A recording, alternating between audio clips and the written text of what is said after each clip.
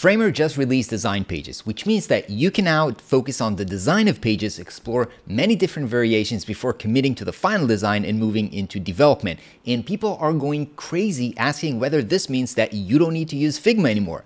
But I think the implication might be even bigger.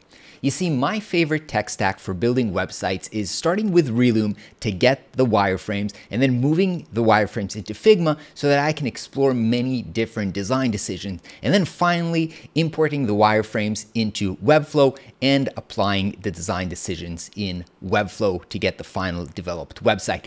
And while I feel this tech stack is very, very powerful, it does require working and paying for 3 different tools. So to me, the big question is whether I can replace this whole elaborate flow with a simple one-tool solution. One tool to rule them all. Okay, so here's the premise. I can now go into Framer pages, use their AI wireframing tool to generate a wireframe for my page, and then explore many different design decisions without leaving Framer. Once I'm done, it's easy as right-clicking, adding the page to the website, and I have a fully responsive developed page ready to publish in Framer. What a wild time to be a web designer. Okay, so now that we're done being all hypey, let's get down to the nitty-gritty details and see how this new flow compares with my current flow. So since I'm currently working on a new kids educational app, let's try to very quickly build a landing page for this app using both flows side by side so that we can see the differences. Let's start with Relume and enter the prompt to the sitemap generator. Landing page for a kids educational app called Captain Spark, helping kids to learn about money. And let's set the pages to one page. And while Relume is generating, it's worth noting that Relume starts with a sitemap and not a wireframe, which is the professional way to think about websites, so that you can think about the purpose of each section. Plus, it enables me to think about the sitemap more than just a single page, right? So I'm happy with the structure of this page, and we can continue to the wireframing mode, which will write the copy and select the components from Relume's library.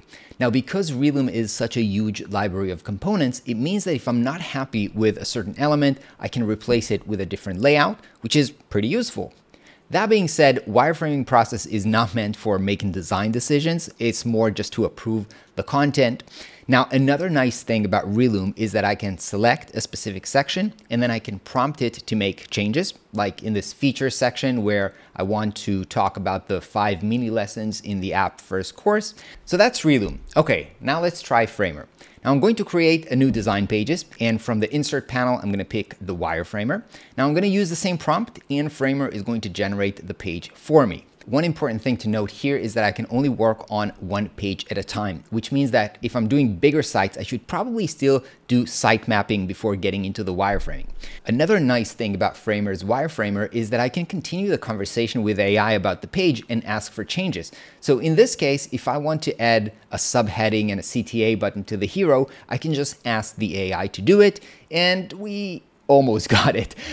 We got the button okay, but not the subheading. We also lost the hero image. So I tried to prompt it again and it brought back the image and lost the button. Well, you never know what you're gonna get with AI, but I'm pretty sure that these things are going to be better each passing day.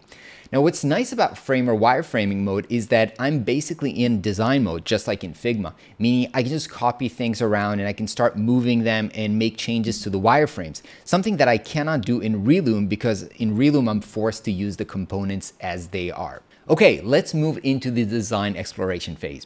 Now, Relume has this style guide feature, which I don't think is super valuable in a professional setting, but for beginners, it does help to explore color ideas and fonts if you have no idea what you want.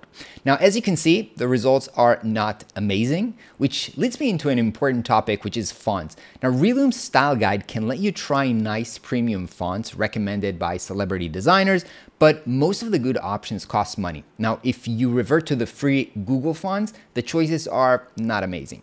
Now, remember this later because I think this is where Framer are doing something super cool. In this case, since I don't like the results and I just want to explore the design on my own, I just need to import the wireframes into Figma. So this means I need to duplicate their starter guide and then using the Relume plugin, import the wireframes into Figma. Now that the wireframes are in Figma, I can start exploring. Now, there's one issue. Basically, the whole point of using Relume is that the wireframes are connected to a style guide, which means that if I already know what fonts and colors I'm going to be using, then I can make changes in the style guide and the whole design is going to be, implemented, which is really great, right? Well, it's great if you know what fonts and colors you're going to use, but if you don't, you basically now have to disconnect all of the styles so that you can try different things, which is, why we brought the design into Figma in the first place, right? So now I can duplicate my canvas and make changes. For example, if I want to try a different background color or if I want to try a different layout, and look at my options side by side. Now, I know these are not amazing options, but I'm just trying to demo a process here. Okay, so let's see how this design exploration looks like in Framer. The first thing that I wanted to show you that I'm super excited about is the fonts. Remember that in Relume, we could preview premium fonts, but if we wanted to actually use them in Figma or in Webflow, we would have to pay for them or resort to free fonts. Well, Framer did an amazing thing and they got really great premium fonts already loaded inside of Framer, ready for us to use at no extra cost. This means I'm not just saving money on using one tool versus 3 tools, I'm also saving money on premium fonts, and they have some really, really nice options. How cool is that? Now, just like in Figma, I can duplicate my canvas to explore different background options and different layouts. And I'm shocked that my design sucks in Framer just like it did in Figma. Okay, time to develop this ugly mess.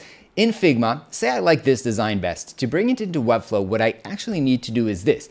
I need to select Export to Webflow from Relume, and this will prompt me to clone their style guide.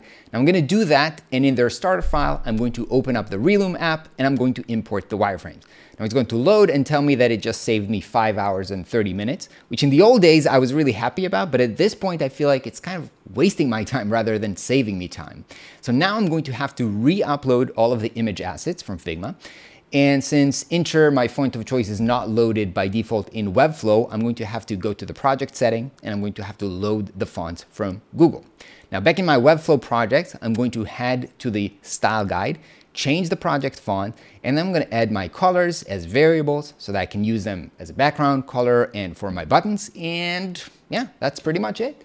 Once I upload the rest of the assets, my page is fully ready to publish. Now let's see how that would work in Framer. Say I like this design option the most. I'm going to select it. I'm going to right click it and choose Create Web Page, and that's it. I'm going to set this as a home page and delete the empty page. And after uploading the rest of the images assets, I'm done. I'm ready to publish. Actually, there is one more thing to think about, and that is responsiveness. Now, Relume comes responsive out of the box, but in Framer, I do have to create a tablet breakpoint and a mobile breakpoint. And although it doesn't look too horrible, I may want to make some manual adjustments to the responsive breakpoints to make sure that everything is looking the way I want it. All right, I'm done. So, what's the verdict? Did Framer cooked, as the kids these days say? I would say that if you're a beginner web design with limited resources and you're looking for a single tool to rule them all, plus some awesome free fonts thrown in your way, then this is definitely super interesting option. That being said, if you're working on a big project and you need to think about multiple pages, design system, and have total customization, you probably still stick to the Relume Figma workflow for now. But these are indeed wild times to be a web designer. Probably the best time ever to become a web designer. Let me know what you think in the comments below and check out this video next.